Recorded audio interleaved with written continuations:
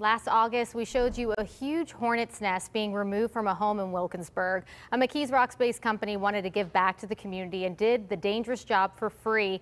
While you see there, it didn't go as planned. The nest came crashing down. They still got it done and removed the unwanted neighbors. The bee removal company got lots of calls after that story aired, and now that spring is sprung, they're hearing about honeybees becoming a nuisance. They're stepping up again to help a homeowner having trouble finding someone to remove a large hive occupying her home in a strange place you have to see to believe. These honeybees got too comfortable at this house and homestead. The woman who lives here didn't know the pollinators said, "Honey, I'm home," and built a hive in her wall. So the hive goes all the way up to the top and extends all the way down to here. We could hear the walls buzzing and feel warm spots. Wow, yep, that's crazy. Owners of Honeybee Blues, Joe Kellums and DeJuan Johnson, suited up, covered their scent with smoke. It also helps cover up the pheromone that the bees give. And got to work free of charge. Judging by that, it's going to be a big hive. Kellums used a saw to open the wall. They uncovered an impressive hive with thousands of busy bees that overstayed their welcome. I would say 4 to 5 feet high. It's probably about 12 inches wide. It's probably the third biggest one we've done. Probably say they've probably been in there for over 2 years.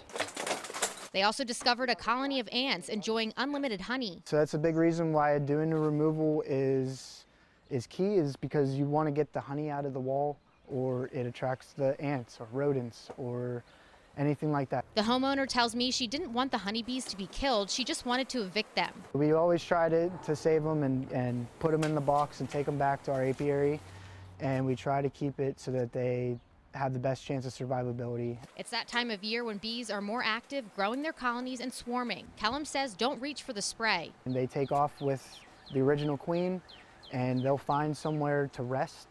And that's a lot of times when people find them, and they're in a ball, usually in a bush or a tree. I've seen them on the side of houses. So the swarms, what I would definitely say to people is don't be afraid.